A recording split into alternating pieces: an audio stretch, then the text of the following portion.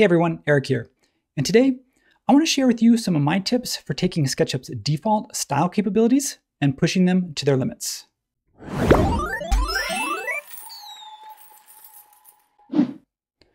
So what do I mean like pushing style capabilities to the limits? I think most of us that are familiar with SketchUp have already explored the styles menu. We know that we have control over edges, whether that's thickness or even color.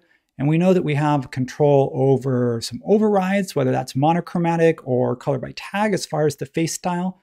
But there's a few things that actually get interesting when you combine those things. So that's what I want to do. I want to do a little bit of exploration, a little bit of tinkering, and I think the results are going to be fun. So stay with me. Let's do this.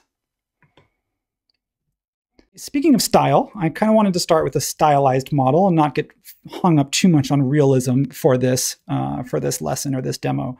So I've got my little fox here that I modeled. I kind of created a little forest scene that I'm in the process of building out. So it's just kind of a starting point where I was playing around.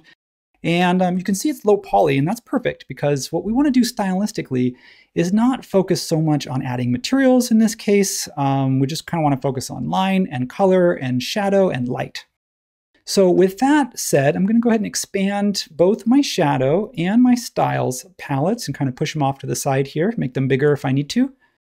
And I want to start by kind of pointing out something really quick. So by default, if you are familiar with how shadows work, you can adjust both the lightness and the darkness. And what happens is that when you're looking at something like orange, like this is a single color in my model, it's orange. But you can see that the orange displays differently depending on how much light or shadow, light or dark, I want to play with. So for this demo, I actually want to push my darkness up to 90, and I want to push my lightness down to 0. And what that gives me is it gives me that true color. So you can see that's actually the true color that I've got, that I've applied. So I'm actually not working with light in this case. I want to work with just color and just line work. And we're going to come back to shadows here at the end, so I've got a surprise on that one. So even with the shadows turned on, you can see my shadows are on. You see they don't show up. They don't show up because I've slid my lightness slider all the way down. So they're on, but they don't show up. Anyway, so now let's kind of take a look at one of the first options that we have with styles. I'm going to ignore shadows for right now, but we'll come back to this. So under styles, I have the default style that most of it, and it's mostly default. And what I mean is that if you look over here, if you start at the far left, which is edges, most of the default style is set like this. Edges are showing, profiles are showing, and set to a thickness of 2. And your color is all the same, and it's set to as dark, basically solid black as black goes. So that's pretty much how, whenever you open a new SketchUp model, even if the background might be a little bit different color, most of the time that's the setting that we all get. So most people don't change that style, which means that when they post their model or they share it, theirs is going to look a lot like other people's because that's the default style. So what I want to do is do a couple of things. Let's explore what happens when we start to customize, starting with just the edges. I'm going to go ahead and for this, I'm going to turn edges off completely. So what happens when I turn edges off? I get just the profiles. So a profile is kind of like the outer line of the group. So if I turn my edges on, you can see that I've got some 2D trees here. If I turn my hidden geometry on, some of these are 2D face me's, and some of these are sort of 3D. I'm playing around stylistically with the geometry. So if I turn those hidden lines off and I turn edges off, you can see that all those interior edges that make up the polygons are gone. So even with hidden geometry on, those don't show up. I get just that sort of outer profile, which is kind of cool stylistically. And I'll give you an example why, too, that helps. As you can see the rings on this tree, this was actually done, if I switch to monochromatic mode, you can see that those edges actually show. And I may want to just use that alternating material between light and dark of the wood grain to create that wood grain. So by turning those edges off and leaving my color on, you can see that I get a nice kind of stylistic color there.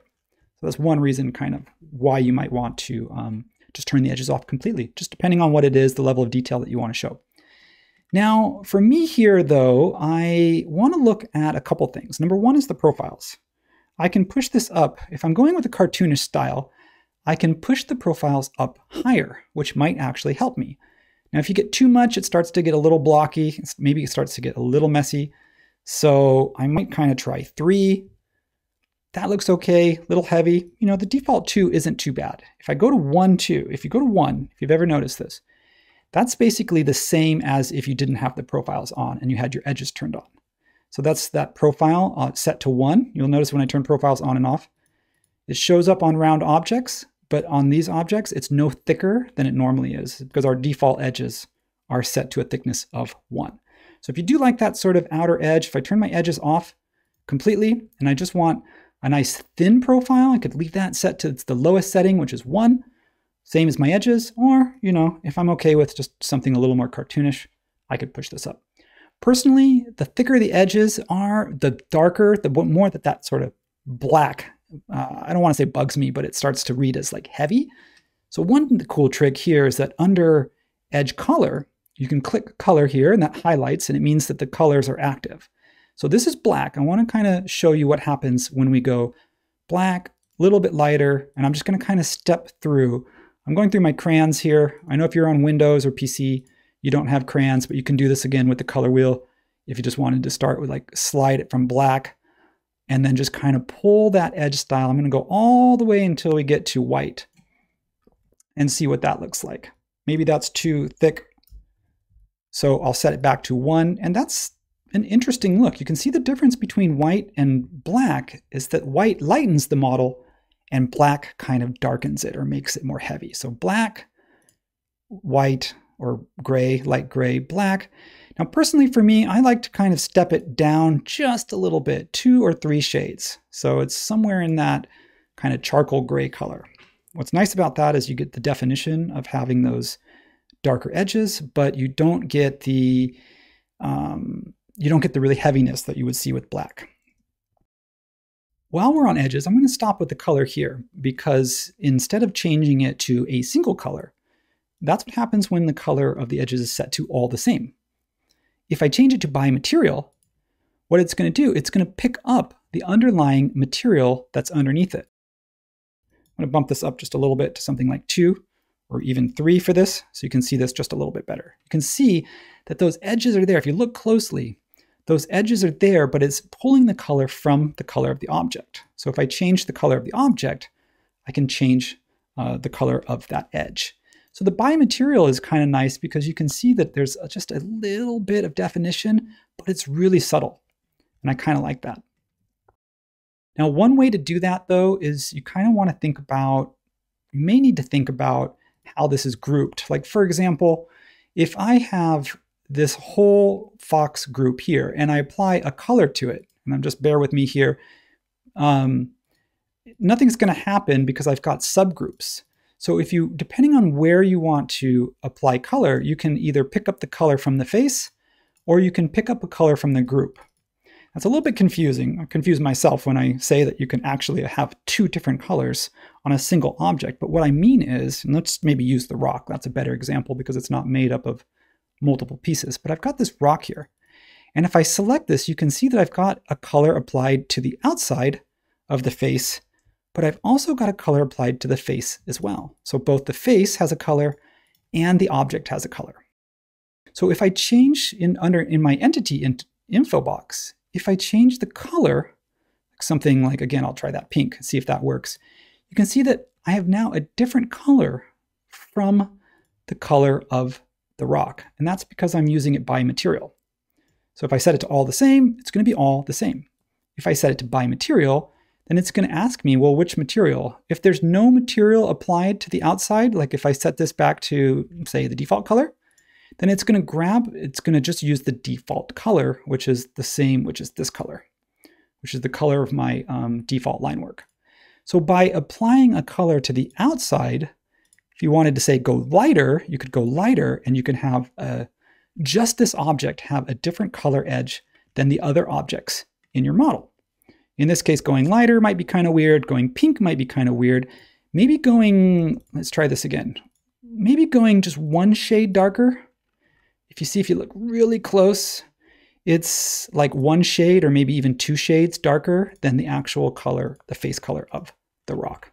And again, this depends on your lighting, because if you have your lighting then the face color is going to either show or not show. So right now, it's why I turned the light off, because I wanted to deal with just the pure color and not deal with sort of how the color appears with the way the light is hitting it. So I'm going to wrap up here by doing one more thing. I want to close out by kind of doing an interesting trick, which is colored shadows. Now, I know that's something that some people have been asking for a while. I know that's something that maybe is in the works, but for now, there is kind of a little bit of a workaround. You can see that my shadows are still there, but they're not showing. But if I change the color on the Styles menu, if I come over here to the background color, I can set a background color that is different. Right now it's set to white, which is why you're not seeing anything. But I can set a background color like, let's say blue, and then make sure that the shadows are showing, which means on ground. So right there, I kind of had them off by default, which maybe I shouldn't have, but they should be on by default, which is on ground. So when I turn my shadows back on, what's happening is that my shadows, you can see if I zoom out, my background color is sort of blue, almost like water. But I have this plane, this is my ground plane, and it sort of sits above the background, or just underneath it, maybe just slightly underneath it. So when I zoom in, I have essentially, even though my lightness slider's turned all the way down, I have this ability now to show colored shadows. And what's cool about that is that I can just kind of play around with the hue. So the lighter the color is, the more it might feel like it's letting that brown, the sort of light brown of my ground plane come through. And then of course, the darker it is, the more it's going to feel like it's standing out from the background. So finding that sort of right balance, as if it's almost like a natural color that you might see if you were out in the landscape, is kind of cool. Now, there's no shadows actually on the tree or the objects itself. These are just shadows that are on the ground. And that's why I say it's a bit of a trick. And it may or may not work for what you're trying to do. And of course, if you zoom out, your background's going to be colored, which is why I have this ground plane.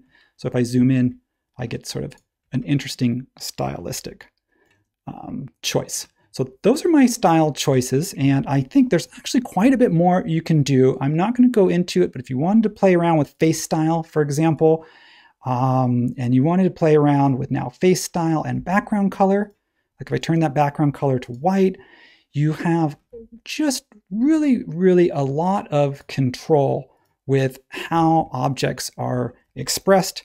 And of course, I didn't even really go into color by tag mode. When we go into color by tag mode, there's quite a bit. Let's see, your color by tag is on. There we go. So really cool stylistic things that we can do, just depending on what you're after, what you're going for. Each of these settings, I think, give you a lot of control on their own. So changing the color of the edges, changing the lightness of the faces, the color of the faces based on the shadow settings. Each of those can be done individually to give you your own personal style. But what's really cool that I'm trying to show here is that when you start combining methods, now all of a sudden I'm playing with background, edge color, edge thickness, lightness. I'm combining these things and I'm getting something not only unique to me, but I think unique to a lot of people who use SketchUp, who haven't seen SketchUp sort of expressed visually this way. So I'm going to stop there. I'm going to encourage you to take over and start playing around and let me know how some of these tips or how some of these styles can be used in your work. So as always, post it in the comments below. Give us that thumbs up, give us that subscribe so you can be notified of all the content that's coming out every single week. And I'm going to leave you there. I'm going to say thanks and see you next time.